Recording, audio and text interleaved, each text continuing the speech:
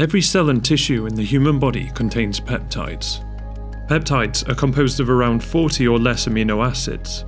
Their highly specific structures make them excellent drugs for binding to specific targets in the body. But due to their small size, they have a low circulatory half-life, so they tend to be cleared easily from the circulatory system. To solve this problem, researchers explored the ways to extend the half-life of peptide drugs. One innovative way to achieve this is by fusing therapeutic peptides to the Fc region of an antibody to create what is known as a peptibody. When the peptibody is naturally taken up by cells, it binds to an Fc receptor within organelles called endosomes. Any unbound proteins are degraded, whereas the peptibody is released back into circulation. Overall, these features can extend the drug half-life and improve the treatment regimens for patients.